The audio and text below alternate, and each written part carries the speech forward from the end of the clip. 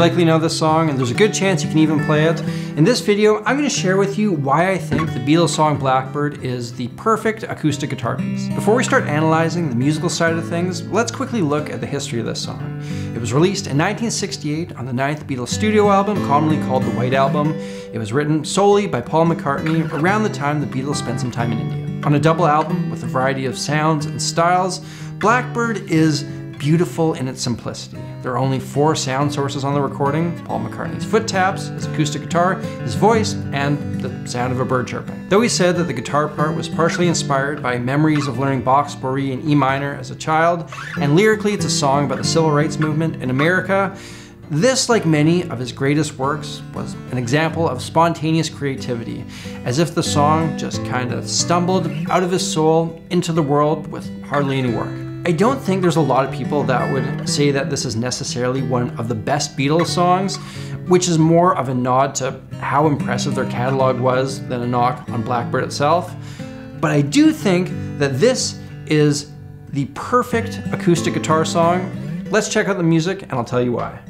All right, before we start breaking this down, I'll let you know that I'm going to try to make all the musical concepts we talk about as accessible as possible, but a firm grasp of music theory is going to make understanding this stuff and everything you do in music so much simpler. And for that, I'd recommend my courses over at samuraiguitartheory.com. Specifically my courses, The Rudiments and Beyond the Basics, which take a look at music theory from the initial building blocks, working up to substantially more advanced topics. They're geared towards guitar players and they're animated so that the tough stuff that people often get hung up on is easy to understand. If you're a musician looking to take your craft to the next level and understand why music works the way it does, this is the resource that I wish I had when I was learning this stuff.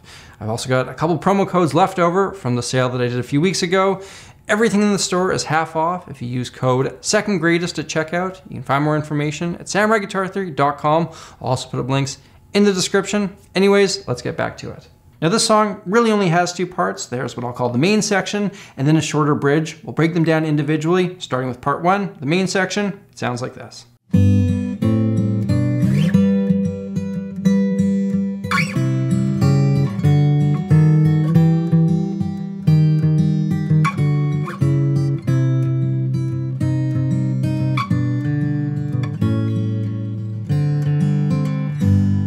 Honestly, I feel like I could play just that little guitar bit over and over for hours on end and be completely satisfied. I'm not going to for everyone else's sake, but I feel like I could. Anyways, let's talk about what's going on here. We start off with a G chord, then A minor 7, then a G with a root on the B, and then all the way up to another G chord, an octave higher. It's a nice ascending bass part. If you listen for it, each one of those chords has an open G string ringing out.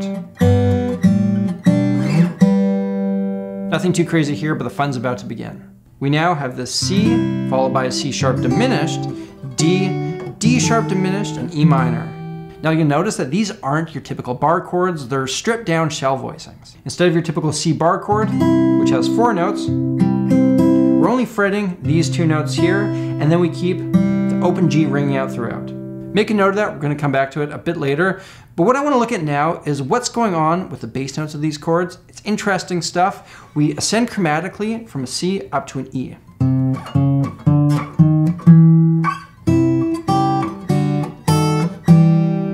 There's certainly some cool stuff going on here. Now the song is set in the key of G, which includes the chords C, D, and E minor. Those chromatic diminished chords, however, aren't from the key, but they add a lovely sense of tension leading to the next chord. I've said it before, and I'm sure I'll say it again, but the idea of tension and release is a key musical component. This is a perfect example of it. The C, D, and E minor don't offer much tension. They're what the ear expects to hear in this setting. On the other hand, a D sharp diminished chord sounds tense, it sounds unresolved, it sounds like it needs to go somewhere. And it feels so good when you play a diminished chord and then resolve it 1/2 step higher to a chord tone. Take a listen to this again with that in mind.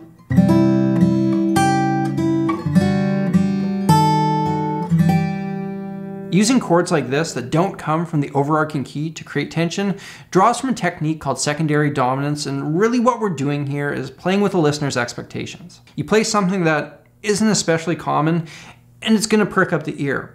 But you're also not taking something from way out in left field that's gonna sound horribly out of place and grating. There's gotta be some strategy behind it. You wanna find the balance between something being boring and predictable and being completely unexpected and harsh. Cool things happen in the middle here, and that's where Paul McCartney's hanging out. Now, I should make a quick note that I'm referring to this shape as a D, and this shape as a D sharp diminished, which they would be if it weren't for that open G ringing out, which turns them into a D add 4 and some weird chord that would resemble a Wi-Fi password. In my mind, I'm thinking of the notes that I'm fretting as one thing, and then that open G that rings out the entire song as kind of another thing. And having that G drone in there is another one of those little things that makes a song so great. It rings out the entire song, which is something you can find in a decent amount of traditional Indian music. And if you recall, Paul McCartney wrote this song while the Beatles were traveling to India. I wouldn't be surprised if the concept of the G drone string was something that sunk its way into his subconscious while he was absorbing the Indian culture. But the musical implication here is that we're weaving in and out of G major for the entire song, but having that G drone string ringing out keeps the chord progression grounded. It gives us a sense of consistency that keeps everything rooted. It sounds interesting and unique while also maintaining a sense of familiarity. Again, we're hanging out in this middle area where cool things happen. Let's see where we go next. We left off at an E minor, and we're gonna descend down those same bass notes chromatically. E minor major 7, that's interesting, we should know that one. D again, C sharp diminished, C, and oh, what's this? C minor. We should note that one too. Going from E minor to E minor major 7, super cool. E minor major 7 comes from the E harmonic minor, slightly different than G, but closely related. Again, Paul's playing with our expectations masterfully. At no point here is he serving us that unexpected total curveball. He's not giving us a beautiful dish of nigiri sushi and then dumping ketchup and cheddar cheese over top of it. No, that would be disgusting. But rather, he's taking that beautiful piece of sushi, putting some oil over top of it, lightly searing the fish, and then dusting it with some shiso leaf.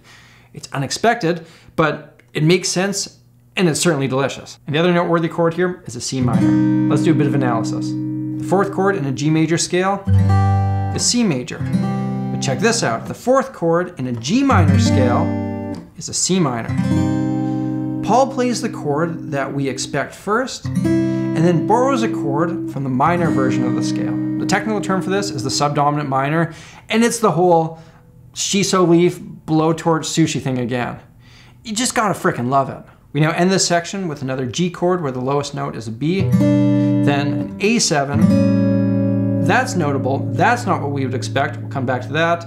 Then D7, and finally home bass, G.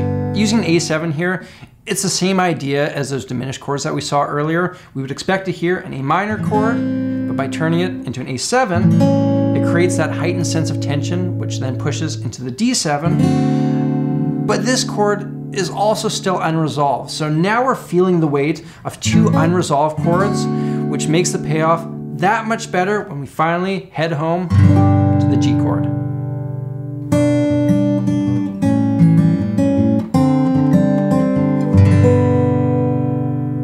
The non-musician would never know what's going on here, and I seriously doubt that Paul McCartney approached the song from a theoretical standpoint, but we can all instinctually hear that there's something especially engaging about the Blackbird chord progression, at least more so than if Paul had picked all the most obvious chord choices. In fact, why don't we do that? Let's replace all the chord twists with the obvious choices and see what that would have sounded like.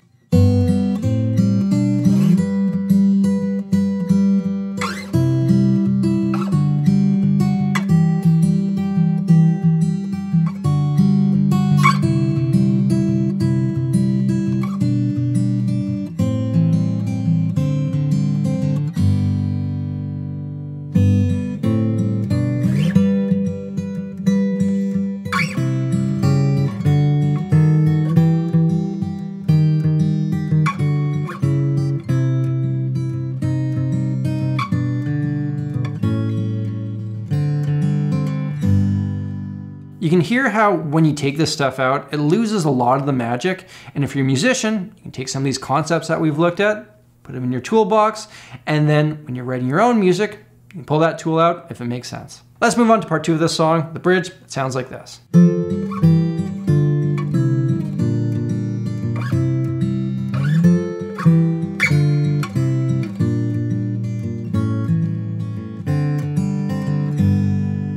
Here we have those shell voicings again, starting with an F, E minor.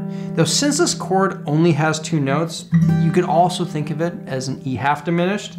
Then we have a D minor, C, B flat, and then back to the C. We were in the key of G, but that chord progression was in the key of F. And the way that Paul McCartney executed this key change, in my opinion, was very good. We're already familiar with the chords in G, but let's look at F.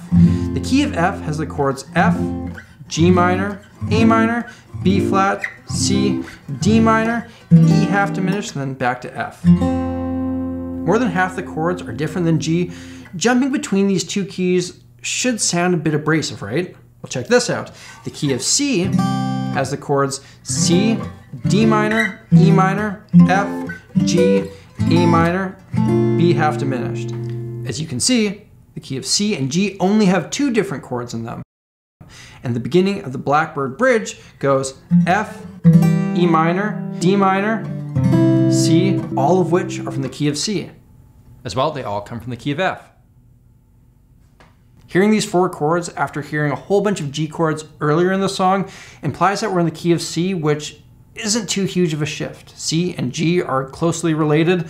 They're like cousins, and transitioning between the 2 keys is hardly offensive. But the next chord in the progression is a B flat, which strongly implies F major. And the brilliance here is that by placing this B flat chord near the end of the progression, it gradually eases us into the shift. We start by hearing G major, which eases into C major, which eases into F. This is a lot easier to digest than just jumping from G to F. It's like if your friend introduces you to one of their friends.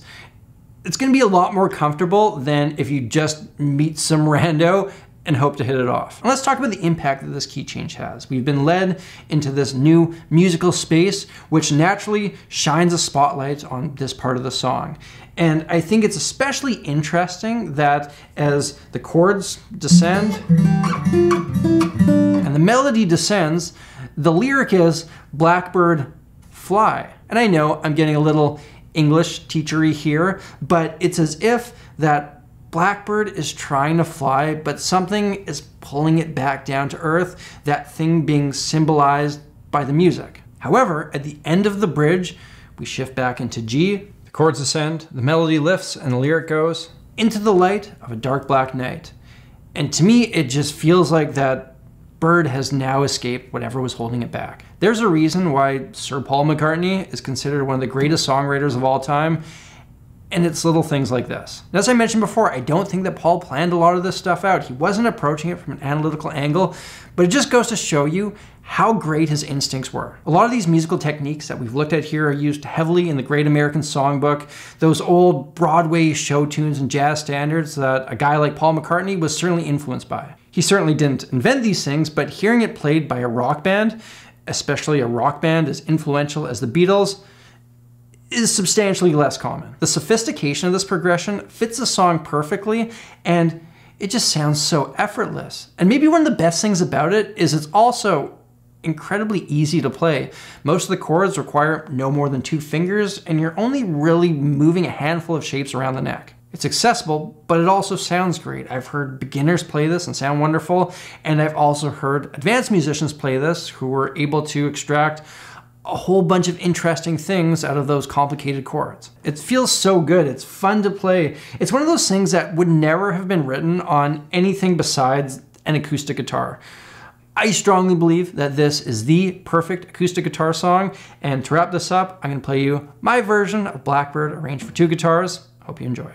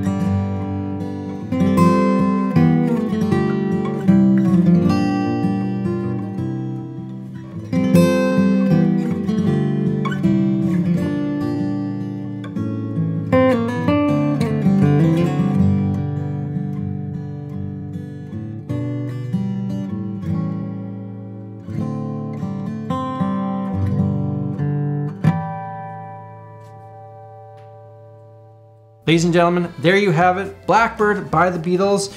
In my opinion, the perfect acoustic guitar song.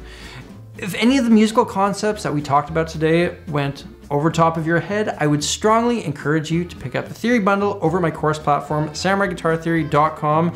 And remember, there are a handful of promo codes. If you use promo second greatest at checkout, you'll get anything over there for half off. Thank you all for watching, and an especially big thank you to everyone who supports my channel through Patreon.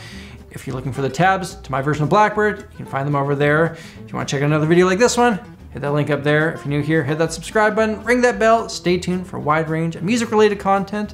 Until next time, look after each other, look after yourselves, look after the planet. I'm Samurai Guitarist, and I'll see you again soon.